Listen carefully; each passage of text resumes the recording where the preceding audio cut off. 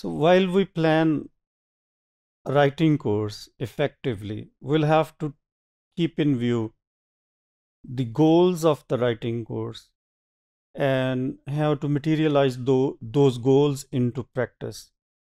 And these goals, while putting them into practice, we will have to take care of the institutional constraints, what the institution wants us to do. For example, we have long term goals, but the institution wants our students to be trained for a board exam. So that might come into our goals, might come into conflict with the institutional constraints.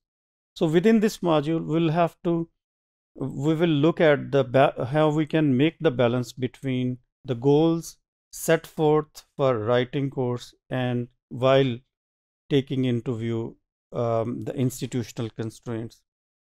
So writing as a skill is considered the most anxiety provoking skill. I have also observed when I taught writing course, especially scientific writing or technical writing to BS engineering students. What I came to hear were a number of stories like that gives us butterflies in the stomach and sweaty palms, and this gives us a lot of anxiety. So when we plan a writing course, we'll have to look at this element, how to lower the affective filters. By affective filters, I mean anxiety, feelings of ill will, or demotivation. So we'll have to take these into view while planning goals for a writing course. We'll have to take into view like how we can create a learner's conducive environment. So planning a writing course is all about making choices and then taking decisions according to those choices.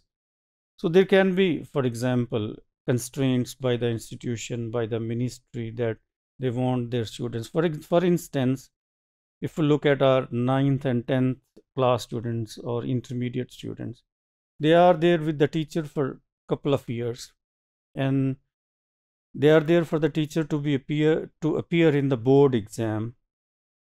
So while planning a writing course, our purpose is to ask ourselves as language teachers whether our students want to pass the exam or want to develop writing skill.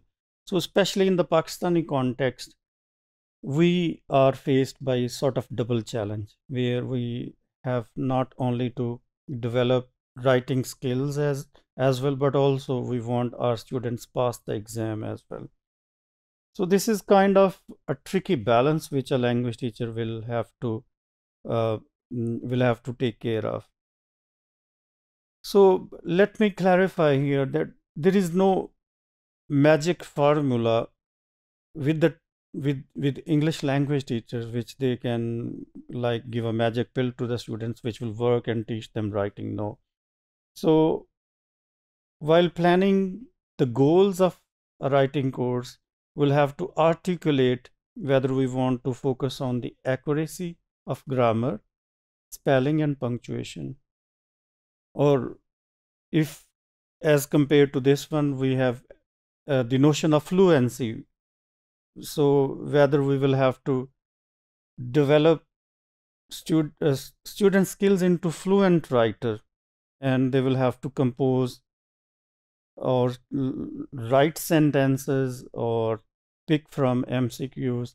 So this is how planning a writing course demands careful craft of goals. So while crafting goals, we'll have to keep in view our learners, their educational context, their cultural context, their socio-political context as well, and remember even the religious one.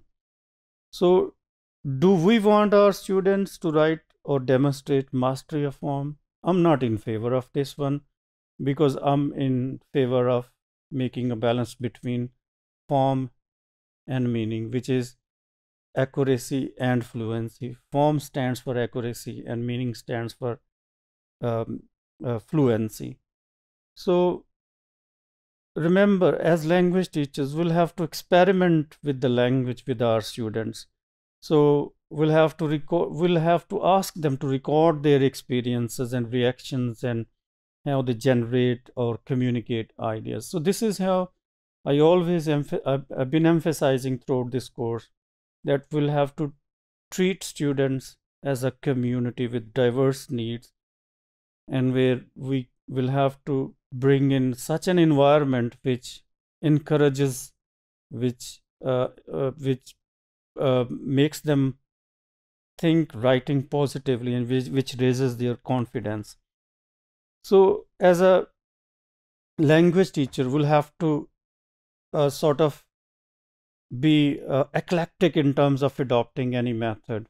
And I would suggest you, when you become as language teachers, to adopt those methods which suit the geopolitical, socio-cultural, or religious contexts of your students.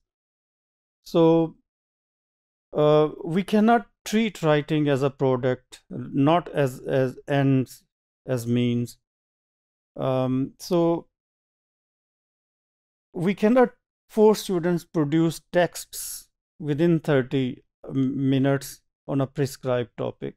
On the other hand, we can allow students to brainstorm ideas, put those ideas into words, link the words into ideas, write the first draft, and send it for feedback, or get the peer feedback, then revise, then edit, and then think of writing the final draft.